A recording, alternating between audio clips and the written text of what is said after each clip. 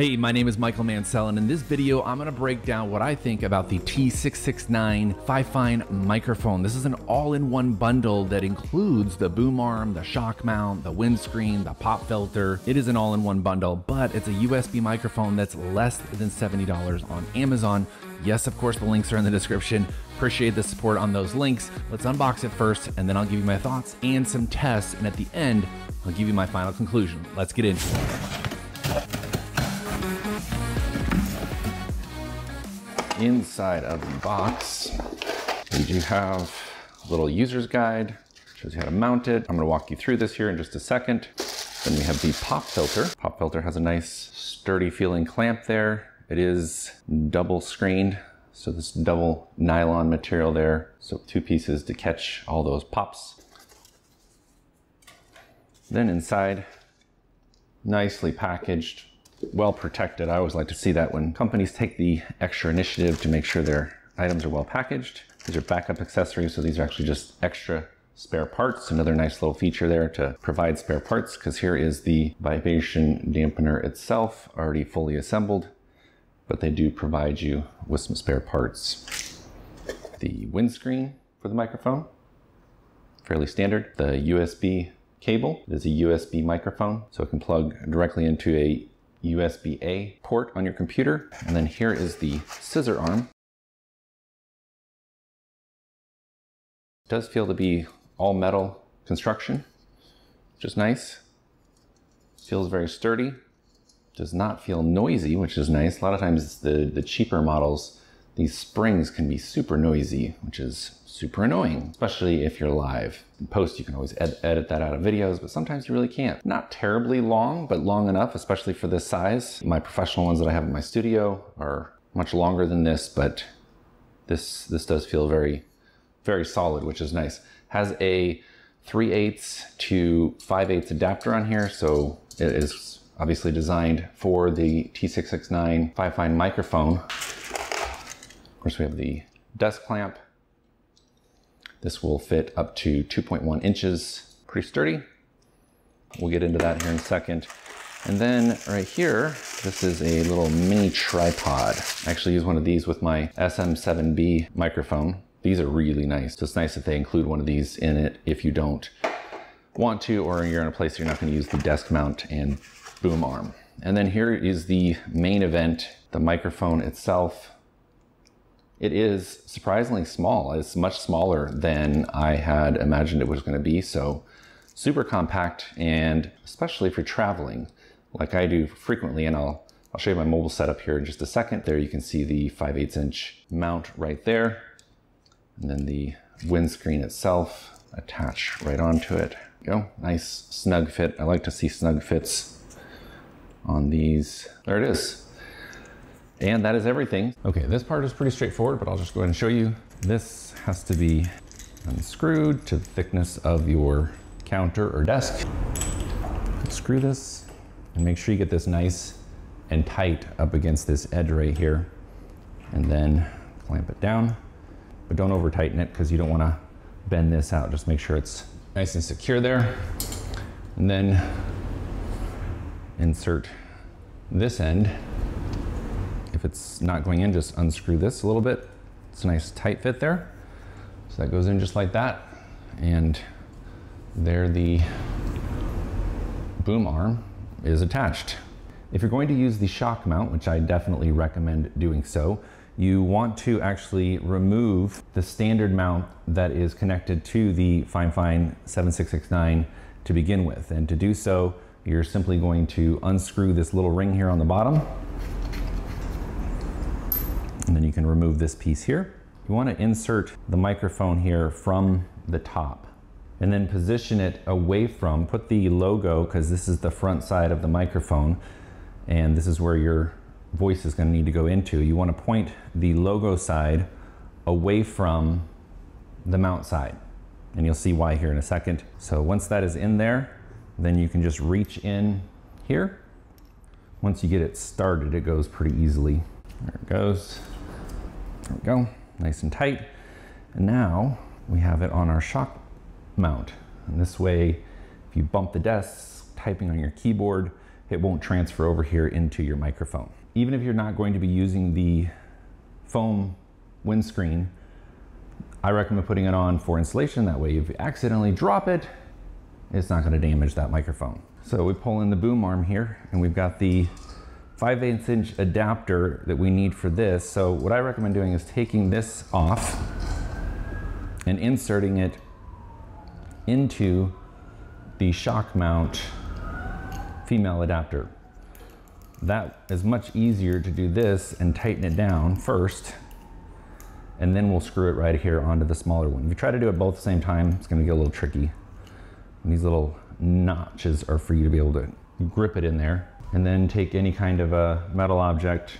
I don't recommend using a knife, but that's what I have here. So if you just do that and slowly tighten it, don't need to over tighten it at all. Attach it onto here and then screw this on until you feel it tighten. Does not have to be super, super tight, just hand tightened, and there we go. Now there's a couple different ways of attaching this. You can do it the way that I did it right here, or you can also put it down like so and then tighten it up again. Maybe there's a professional audio engineer out there that would tell us one way is better than the other, but for me, I just find it to be more of a visual preference of how you want to see it in your videos if you are doing any kind of video recording. And then you can also shift this microphone around, but there we have it. I'm really impressed at how smooth this arm is for the price point. The fact that it includes the arm with the shock mount, with the microphone, with the windscreen, and let's not forget the pop filter. And the pop filter is going to clamp onto this arm, and then we want it to come around in front of the microphone on the side that you're going to be talking on. So if you're going to be talking, you do want to talk to the front of the microphone. These are not like, say, the Blue Yetis where there is two different directions or stereo or omnidirectional. It is on this front side that you're going to need to be talking to. So make sure that the pop filter is on the front here. So undo this clamp here. And there is a little bit of a tricky thing here because this little rubber thing, just make sure it's locked in there. It will lock in and it stays, but if it's not locked in there, just pop it back in. It'll make your life a lot easier. Notice there is a 90-degree here. So the best thing to do is to attach this directly to a 90-degree on the arm. And just tighten it down. Now we can bring it around, position it right in front of the microphone. But that there is the pop filter now installed. One other comment here, it is a little bit overkill to have the windscreen and the pop filter. So if you're going to do the pop filter, which I do recommend if you're doing any kind of podcasting or vocal work or even live streaming, that you do have the pop filter in front of the microphone itself. But both of them might be a little bit overkill. And then finally, we just need to connect up the USB cable, which this is a nice 2-meter long USB cable. Super long, which is nice to have. This end here goes into the microphone itself. So make sure this goes into the microphone. This end, of course, is your USB-A, and this goes into your computer. So this comes here and just plugs directly into the back side. Just make sure that the shape is aligned. Push it in, it's a little nice snug fit. We are all plugged in and ready to test it out. I've got it all set up and ready to go here, and I'm actually going to test it directly against my XLR microphone that I use connected to a Scarlett 2 Gen 3 audio mixer, which allows me to plug in my SM7B Shure microphone that is using the cloud lifter to get some extra gain using that 48 amp phantom power. So kind of a pricey comparison, but that's what I use to travel right now. I set it all up. It's kind of, you know, bulky to bring along because I've got all these components. So I'm really curious to see what this thing is going to do and how it's going to compare. So let me put my Audio-Technica headphones on here to really get a feel for it while I'm testing this. And I'll record these sounds for you as well. I do have the gain set to mid-range. Up until this point, you have been hearing all of the audio through my Rode Wireless Go 2 microphone that I use for a lot of my travel purposes just because it's so easy and versatile. But right now, you're hearing the audio coming directly through the T669 Fifine microphone. This is a sub $70 microphone that includes a boom arm, shock mount, pop filter, and desktop tabletop tripod. Really a complete set all in one, sub $70. I had to check this out for myself and see what it sounded like. Let me know down in the comments what you thought the comparison between the Rode Wireless Go 2 microphone and the Fifine T669 microphone all in one bundle. Just curious to see what your guys' thoughts are. In just a second here, I'm gonna actually test it and let you hear what my Shure SM7B microphone sounds like compared to this. Now, I'm not gonna expect that it's gonna be an exact comparison because we're talking about a $400 microphone, and then you add on the XLR mixer and the cloud lifter, you're in it for a good, $600 to $700 there compared to a sub $70 microphone that you can pack a whole lot smaller and be way more versatile. This is the Fifine T669. This is the Shure SM7B. This is the Fifine T669. This is the Shure SM7B. And one more test. This is kind of an extreme scenario where I'm outside on a balcony. It's windy today.